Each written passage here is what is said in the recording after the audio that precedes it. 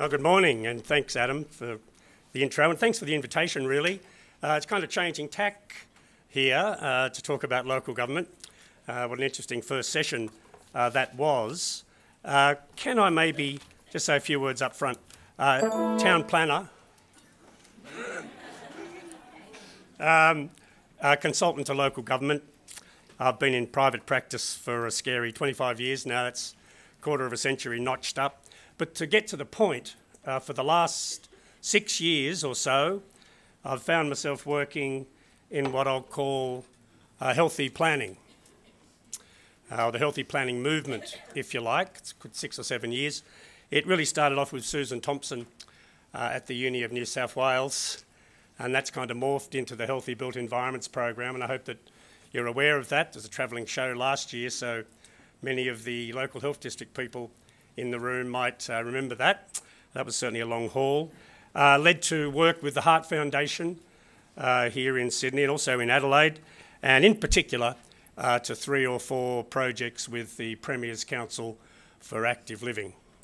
And I'm here under the under the PCAL, Premier's Council for Active Living banner today, and I will point to Peter McHugh in the front row here, the manager of PCAL, if you wish to kind of follow any of those things up. Look, in my 15 minutes, big 15 minutes maybe, 3 things. A simple PowerPoint presentation from me. I want to say a few words about the scope of local government action or council action in relation to healthy food environments, creating healthy food environments. Probably broadening the discussion, if you like, from this morning. Then, as requested, a few gaps and a few opportunities. 3 of each, really, and I hope that you find it of interest. Haven't heard much mention of local government this morning. How many local government people do we have in the room? Okay, a handful, right. I put it to you that I would view local government action, or categorise local government action, if not government action generally, as 3 broad options. It's the headings that I want you to look at. There's what I'll call direct action, doing things, providing things, partnering in things, direct action. A second category would be regulation, and certainly a bit of talk about regulation already this morning. Local government regulating what people do as distinct from doing, or doing things in partnership. And thirdly, and certainly not to be downplayed or underrated, is the category that I would call persuasion. I reckon that just about captures it. I've put a few dot points here just to give you a feel for what I'm on about. You can see direct action, movement system, service provision, water supply, if you're outside of Sydney or the Hunter. And I mean, how important is water supply in this, if we're talking about healthy food? Regulation, land use decisions, I put my town planner's hat on if you like.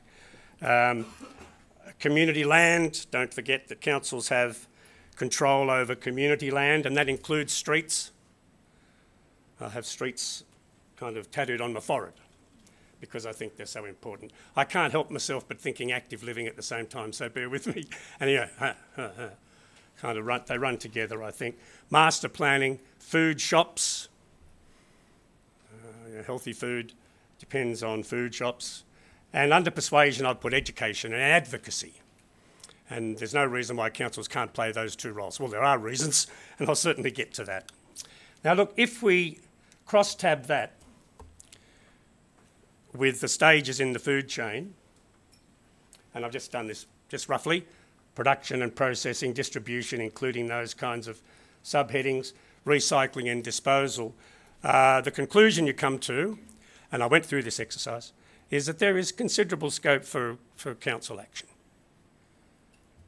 in all of those areas.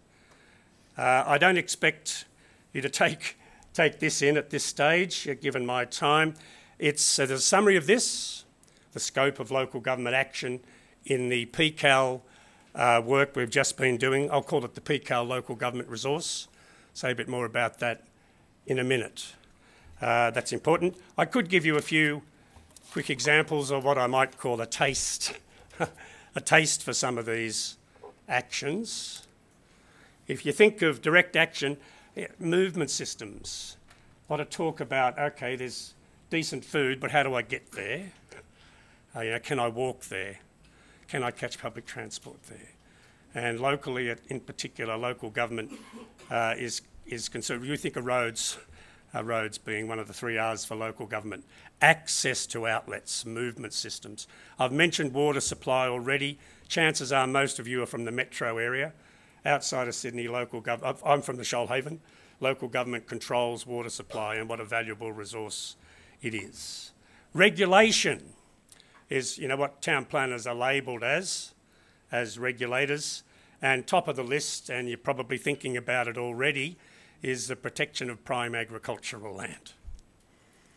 You may say state government action, and probably is, but local government are certainly involved in that, and the fragmentation of prime agricultural land. Without decent land for growing things on, where's it going to come from, is what I'd say. Second thing I'd mention, it's particularly important, again, it's a town planning thing, is locational criteria. From supermarkets to farmers' markets to community gardens to roadside stalls. Local government regulates all of those things.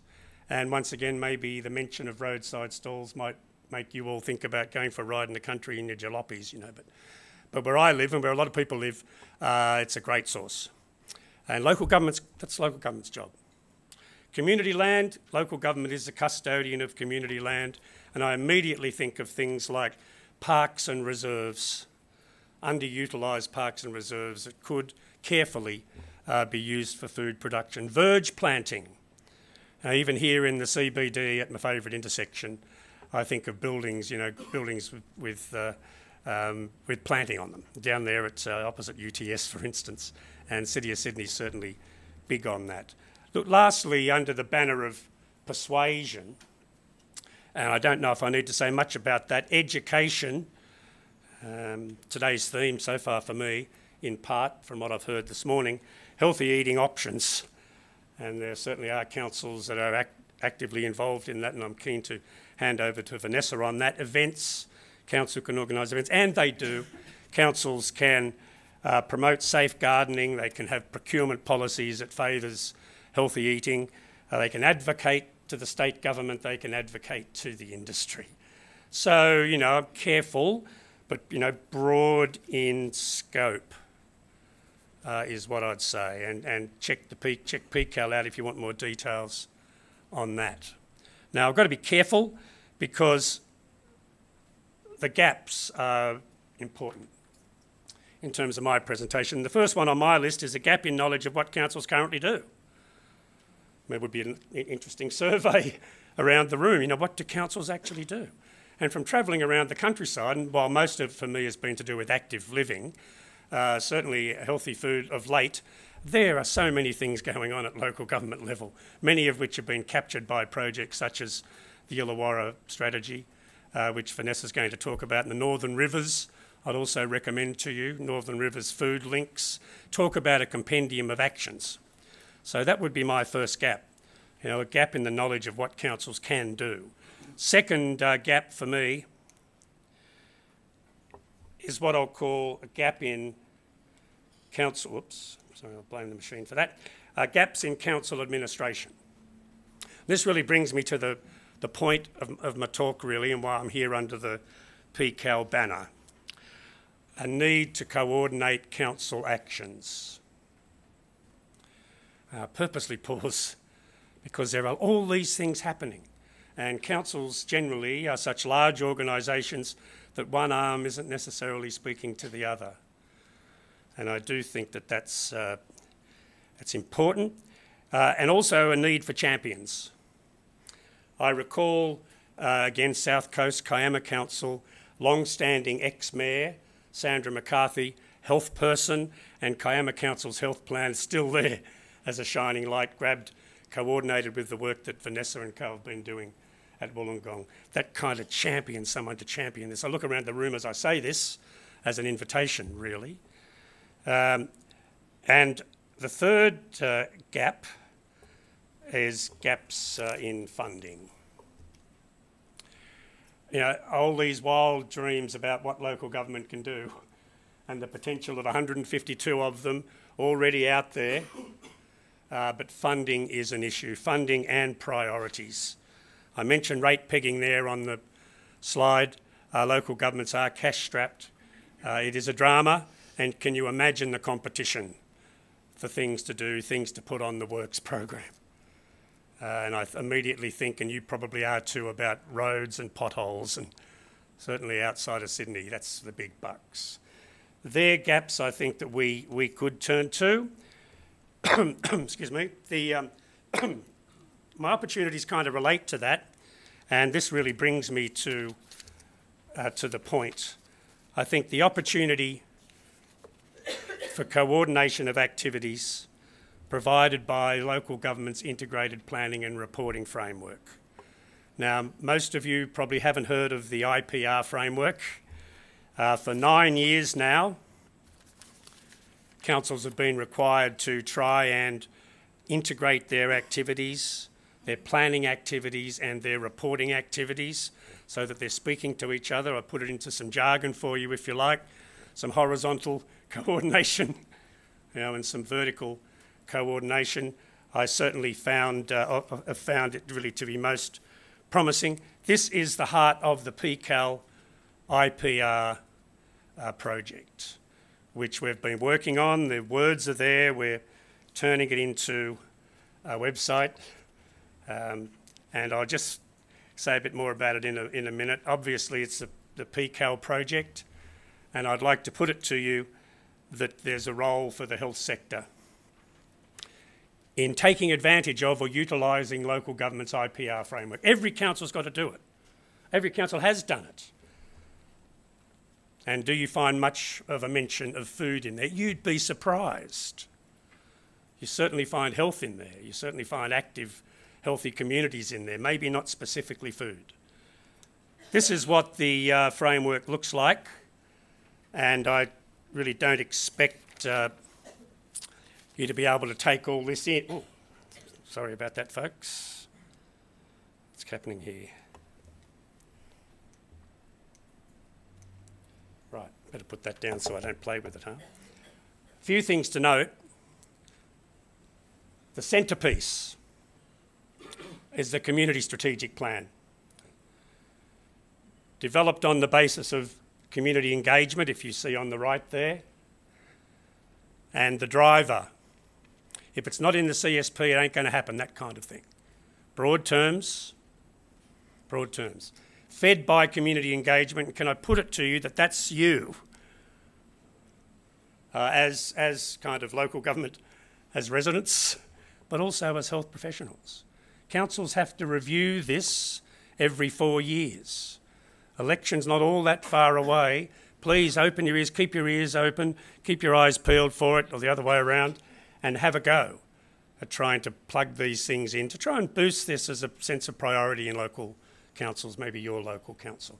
So I see you as part of the community, but also if you look up the top, you'll see the attempt to provide a direct link there to the state plan. Had mention of the state plan already, and other relevant plans, think town plan, the regional plans, sub-regional plans from the Department of Planning as well.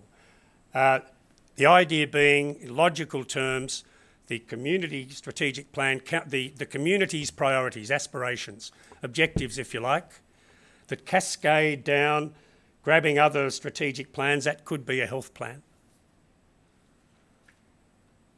And down through 4-year delivery program, literally the works program for the council, running events, etc. And what we're going to do this year, all wrapped up in a logical sense. Sounds good, sounds logical. Yeah, you might say, yeah, but people ain't like that, and maybe that's true. But here's a chance for us, I think all of us really, to utilise this framework to try and build matters of food into local government, even more so than perhaps what it is already. The second opportunity, and they've both come up here, I see is from the local government reviews that are happening. 2 reviews of local government, both finished their final reports in October last year. One kind of industry-driven, Destination 2031, and one to do with a review of the Local Government Act. They're both reported, worth a look, but I'm pleased to say that the Local Government Act review, and this is a quote, sees that IPR framework that I flashed as the centrepiece. I should mention that what the PCAL resource does is unpack this. So the PCAL website takes each of these elements and says, well, okay, how does this relate to food? There's talk in these reviews of boundary adjustments, of amalgamations of councils and the like. And one immediate thought for me is, wouldn't it be good if council boundaries could line up with, say, local health district boundaries? If there was some rationalisation there of boundaries. Amalgamations is a tricky one, a dangerous one. They're still talking voluntary amalgamations. And what's perhaps seen as an alternative, and really my link to Vanessa, is this idea of regional cooperation. And it's almost by way of introduction that I would cite the Illawarra Regional Food Strategy. If you're thinking, gee, what's the scope of local government? Or if you're thinking, how can councils work regionally and how can we join with them? You won't go past these 2 projects, the Illawarra Regional Food Strategy and also the Northern Rivers Food Links project. It's coming from left field, this talk of local government, but I really hope that you find that of interest and something that you can pursue as residents, because you live there and it's your street, say, and think of Gardening Australia and Verge Planning, Guerrilla Garden, think of that, local. That's really all I want to say. I hope that you might want to ask a question or so later, but before I do, let me just say, or just at least alert you to where to find stuff about this project. There's the PCAL website. Peter McHugh is here. Here's PCAL's future resources. Top of the list there is what I've tried to give you my 2 bobs worth about, the IPR resource, how to use that mechanism, but also a particular case study on the Illawarra Food Strategy, healthy eating key messages, and there's Peter's details.